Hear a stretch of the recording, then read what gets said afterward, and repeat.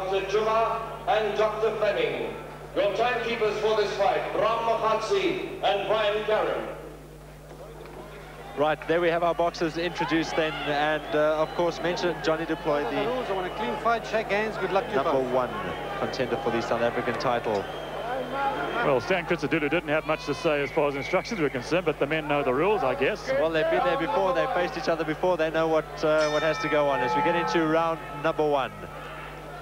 10 rounds of boxing, an international fight. Johnny DuPlooy in the blue trunks, the blue and the light blue. And in the red and white on the right of your screen at the moment is Mike Weaver, the former world heavyweight champion in the WBA championship division. Of course, he was the man that beat Harry Coetzee for that title.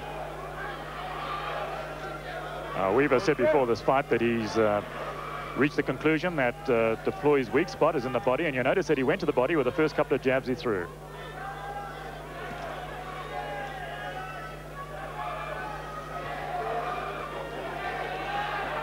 And DuPlooy's body looks weak, but that could be deceptive because I noticed an improvement in his shoulders, and that's probably from all the wood chopping he's been doing. Might even improve his punching power. He's certainly got a lot of firewood for the next winter, that's for sure.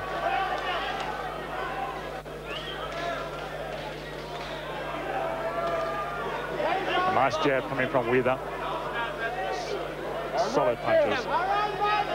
And there's a smear of blood on DuPlooy's right eye. I think he might have been nicked there. Well, that looks like a very nasty little gash that DuPlooy's got at this early stage of the fight. And referee is going to have a look at that now.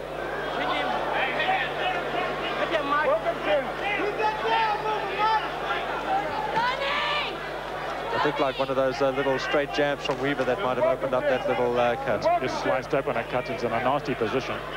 And it might spur DuPlooy on to try and win this fight as quickly as he can. Because DuPlooy, rather Weaver's jab, very accurate. It could open up that cut.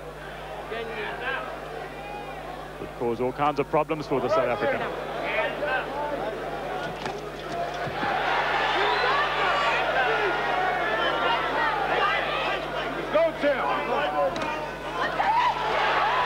DuPlooy is opening up, and you can see he drove Weaver back into the ropes, trying to catch him over the top with that right hand.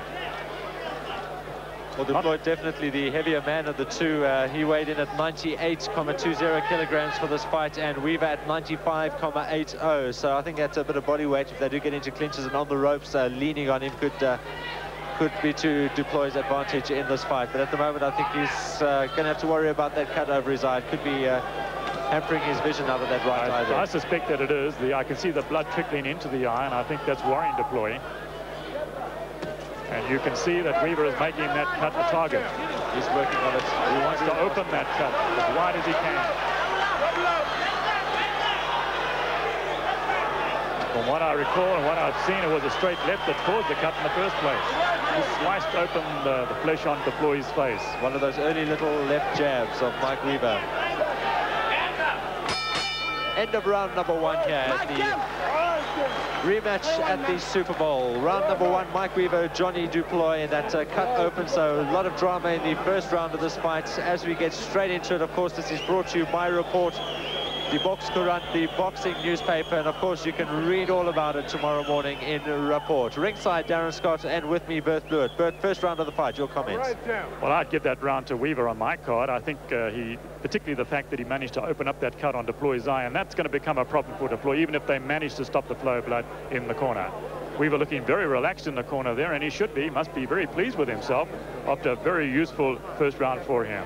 Well, of course, he's going to now concentrate on that eye. It's a lot of work to be done by Weaver's corner. Willie Locke working on the eye.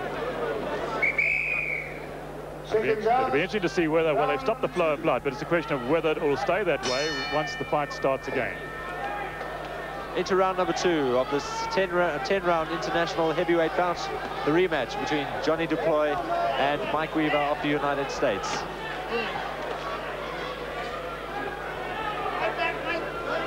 Weaver's face is heavily greased.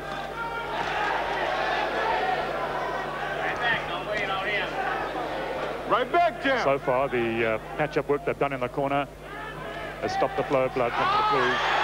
Down goes Weaver. What a great right. That's a surprise. I think a right hand did it. Weaver is wobbly. Weaver blowing hard. And here comes DuPlooy.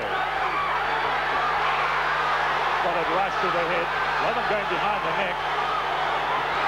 Weaver won't survive this one. Weaver covering up on the ropes. We've seen this before from him. And it's still early days in round number 2. Weaver's in the habit of getting back to the ropes and not fighting back. I can't understand DuPlooy just standing there. Well, DuPlooy's trying to pick the punch to put Weaver down. He certainly hurt him with that left hook. Trying to open up the world champion. And Weaver's flopping back against the ropes. Lefts and rights being poured in. Weaver not punching back. That's the mistake he made against Michael Dokes when he lost his world title. Taking punches to the head. His face is now bleeding. Massive blood. A lot of blood coming from Weaver's nose. So those punches are clearly getting through. How much more can Weaver take? We approach halfway in round number 2. Mike Weaver in a lot of trouble. Can he stand up for the rest of the round? DuPlooy trying to pick his shots. He doesn't want to go wild. He doesn't want to take the chance of punching himself out, because that's what he did in the first fight in the 3rd round. But meanwhile, Weaver probably is recovering from those punches. Oh, no, he's not. He's not going to get up. He's not going to get up. He won't get up. He's out. Revenge is sweet for Johnny DuPlooy. The count is 10, and Johnny DuPlooy has won this fight. Well, that's certainly Johnny DuPlooy came back in that 2nd round, hitting him with lefts and rights. And once Mike Weaver was hit by that first original right and that flurry of blows from DuPlooy, he just didn't look like he was going to come back into that fight at all. He was wobbly on his feet. His eyes were rolling around, and well, Bert, it looked like it was all over, just a matter of time. Yes, well, you know, Weaver is 35 years old. I see he's still lying flat on the canvas, being attended to by the doctors. He's trying to rise now, but he is 35 years old. He has been in this situation before, where he's been stung by a punch, went back against the ropes and took an awful lot of blows without fighting back. That's the way he lost his title to Michael Dokes, and this is the way he's lost the fight this evening. They've helped Weaver to his feet. They've taken him back to his corner, but DuPlooy, a very brief but impressive winner.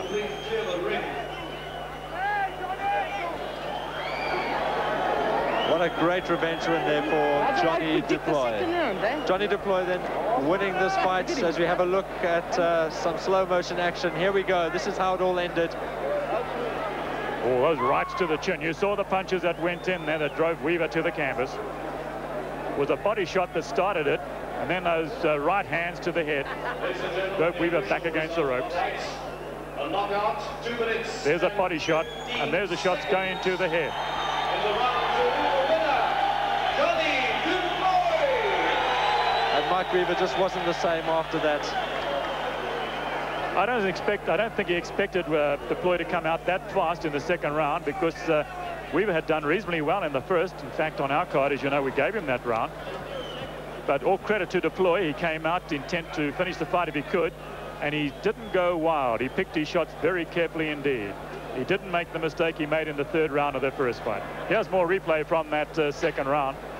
DuPlooy shooting in the jab, right to the body, and there's that right to the head that sent Weaver down for the final knockdown. He went face first to the canvas, and there was no way he was going to get up from that. Punch seemed to catch Weaver slightly on the lower part of the jaw and on the side of the neck. Well, that and punch Weaver was motionless on the canvas. Certainly sent him down like a sack of potatoes. So Michael Spinks